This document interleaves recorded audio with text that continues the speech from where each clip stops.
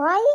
Charlie-Tuna Bristol Cat here. Just thought I'd give you a little update like my lovelies.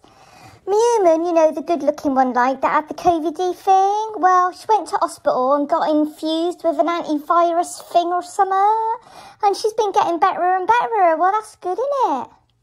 One of my human's friends, they had COVID and all. And they was well poorly. But they lives on their own like, apart from their cat called Bear. It's not actually a bear, just a cat called Bear. Anyways, my human, you know, the bigger one like, they felt terrible. Not because they're COVID, but because they couldn't go and help their friend like. I kept in touch with my feline friend Bear, and we made sure that their human was getting purrs and paws and things like that, like pawing, you know, like when you needs on them.